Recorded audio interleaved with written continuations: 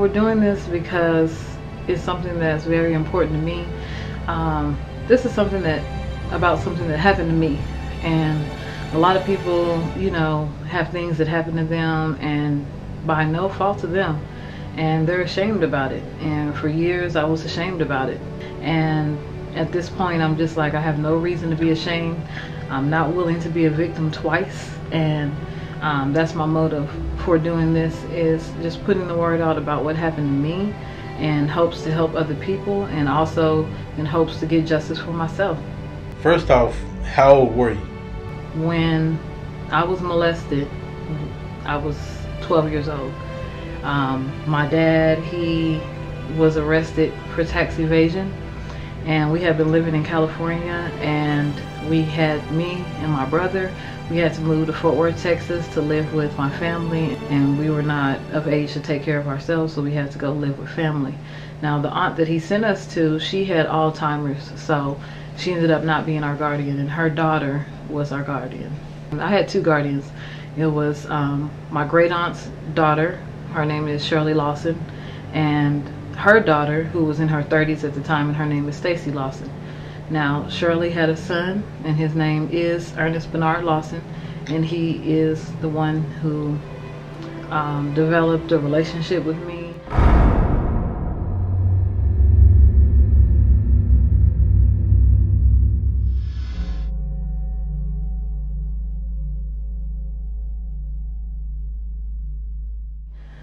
I didn't know, like now that I'm an adult, I know when someone's courting me. I know if someone's trying to talk to me. But coming from a situation, a protected situation, where I was raised with my father along with my brother, and had that male figure protecting me, I just was not, I did not see where he was coming from when he began the relationship that he began with me.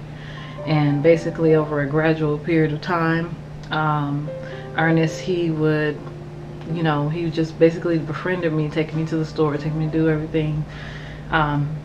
There was a point where I was going to babysit his son, and I would go over to his house to watch him. And on this particular night, he asked me to spend a night. Well, he asked his mom, could I spend a night, and she allowed me to spend a night. Me, at this time, a 12-year-old girl, and him in his 20s.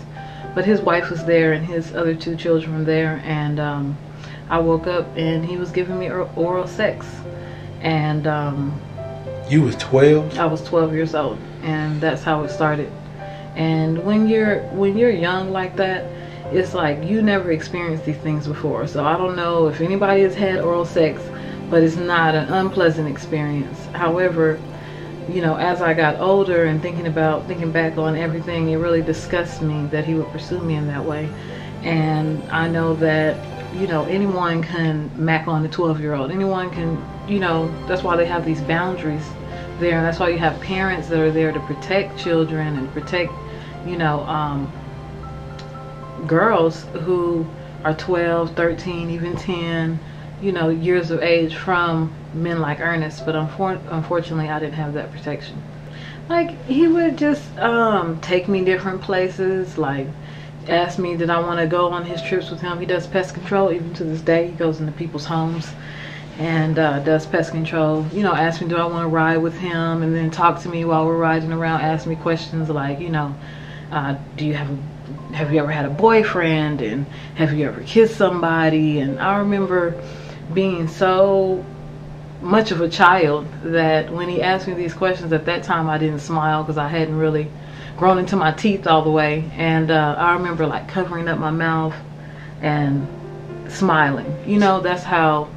So he clearly saw that you was innocent. Correct. I was shy. I was in a new place, a new state. You know, with me being the daddy's girl, I'm used to a male being nice to me and taking me to do things and investing time in me. I did not have any romantic interest in him whatsoever at all. And what was going through your head? Well, it was a difficult situation because I had a relatively normal life in Sacramento with my dad, and him being incarcerated was one of the most devastating things that had happened to me up until that point. And basically, you know, the conditions at Shirley's house were deplorable. I mean, there was no running water, so me going over to Ernest's house was an opportunity for me to take a shower. His sister, she's morbidly obese. She would wake me up out of my sleep at 3 o'clock in the morning to make her some noodles or whatever. It was just a bad situation for me. It was a difficult time for me. And even right now and thinking about it, I'm not able to connect to what I was feeling at that time, because these are some of the most painful experiences of my life. So how long did this go on though, from the time you were 12 until when? Until the time that I was 14. I was impregnated. He impregnated me at 13. And so this guy was your first experience with sex? That's correct. That's correct. It was a gradual thing. It wasn't that he just tried to, hop in the sack with me or whatever the case may be. He took his time. He was very calculating, and this baby proved that he was committing a crime. But they still tried to make me have an abortion. This ain't like a 12-year-old and a 13-year-old trying to be together. This is a grown man He was 24 years old when I was 12. There was no way that I would, go and see a 12-year-old on the street and try to talk to them. No, absolutely not. I would never do such a thing. And the fact that it was done to me, it just created a pain in me that I can't describe. And it's something that I don't know how he did it. Where did these things take place? What happened? Sometimes Stacy, like I said, she was really big, so she rarely left her room. So he would come by, and sometimes we would be in like the back shed or the floor or the back porch that was enclosed, or he would take me to like hourly motel rooms and just pretty much anywhere that he could do it without being seen. That's where he would do it. And you were how old? I was 12 at the time. By the time that I was 13, I was pregnant. When you're young and you don't understand everything that's going on in your mind, you just think that this is normal because this is your first experience.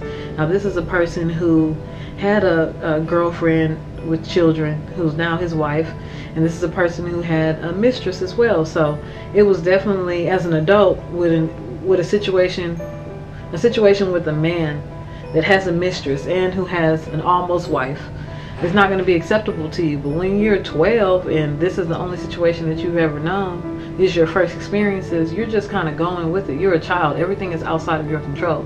You do as you're told. So it's not like you sit there and think, oh well, I need to do this or do that. It's kind of a situation where this is what it is, and I'm counting down the days until my daddy comes home. His mama knew what was going on? Yes, his mom knew what was going on. I remember he used to go to her and be like, can I take Myra? They call me Myra, even though my name is Mara. They call me Myra, and he was like, can I take Myra to the park?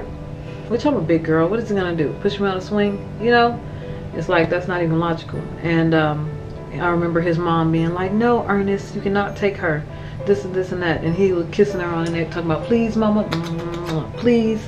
Just kissing on her neck. And it's like, in retrospect, it's like, please what? Allow me to go have sex with this child, So did she know? Did she know what was happening?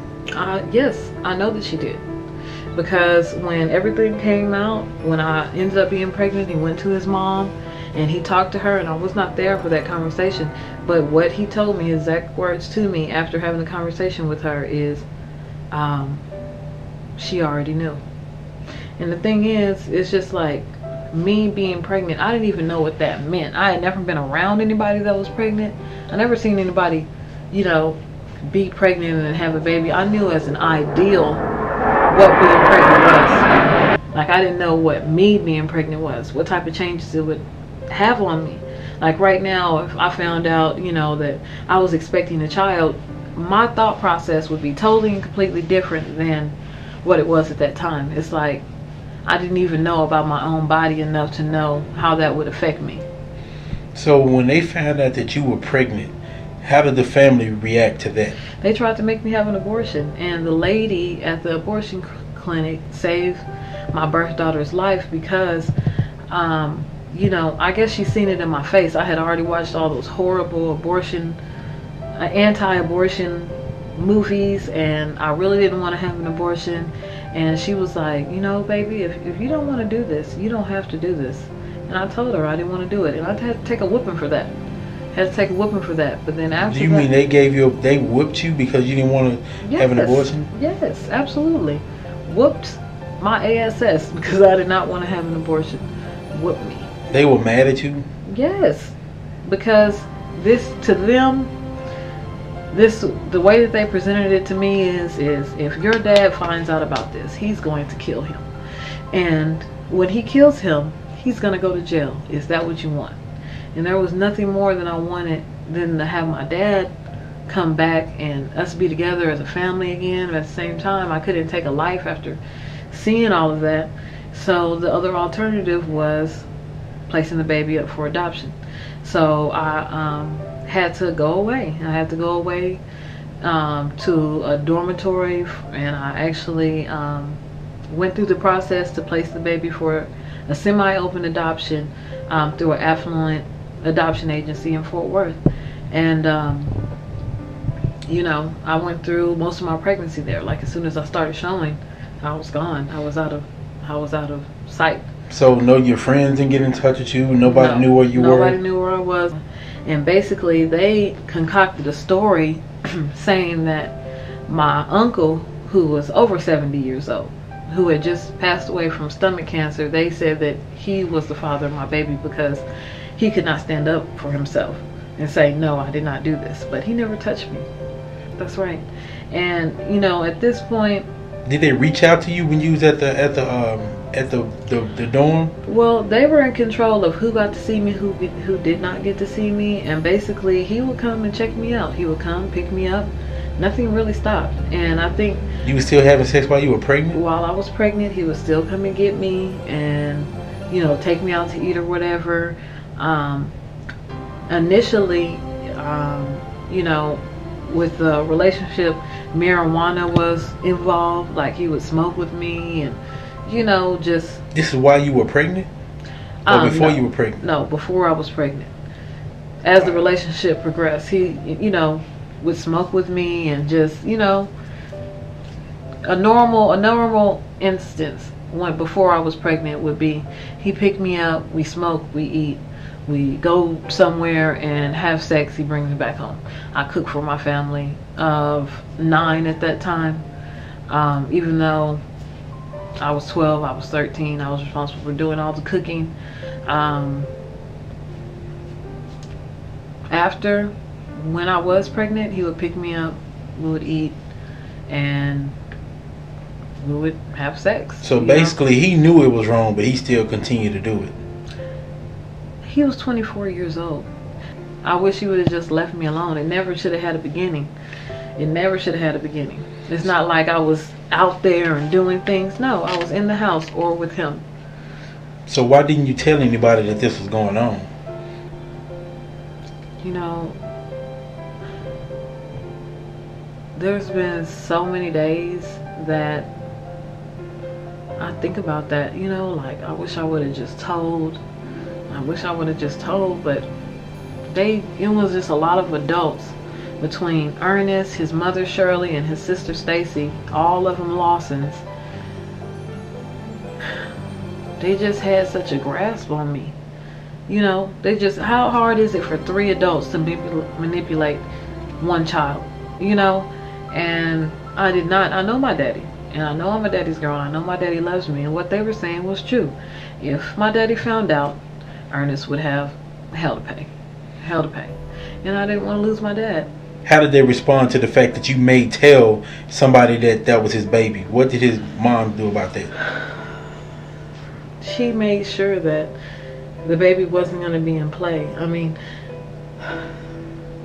how did she react? She had a lot of talks with me and told me, you know what, Mara, you're going to just have this baby, and you're going to do this, and you're going to get on with your life. And, you know, it's like it never happened. You're just going to move on. That's what you're going to do. You're just going to move on. I never seen her hold him at fault about what he did to me. She would just talk to me like I was in control, and this is what I need to do, and I need not tell anyone. Most of the time she talked to me, it was about not telling anyone, not telling my father, and moving on with my life. is what she wanted. And